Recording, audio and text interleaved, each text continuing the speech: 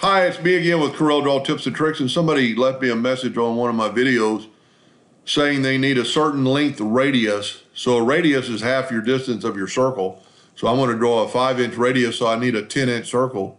Just take your 2-point line, click on the center, and then hold down the control. I must have hit the freehand tool. Get your 2-point line.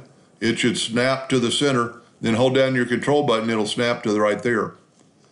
Then the easiest way to do this is to go to Windows Dockers Transform and go right here to Rotation.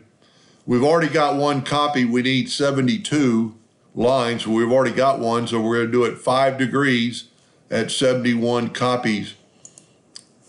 And I made a mistake. Before you do that, you need to double click on it and move your rotation to that edge and then do apply.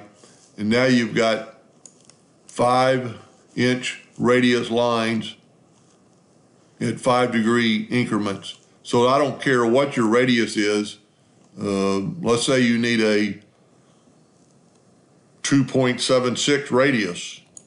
Well, just double that. And you can let Corel do the math.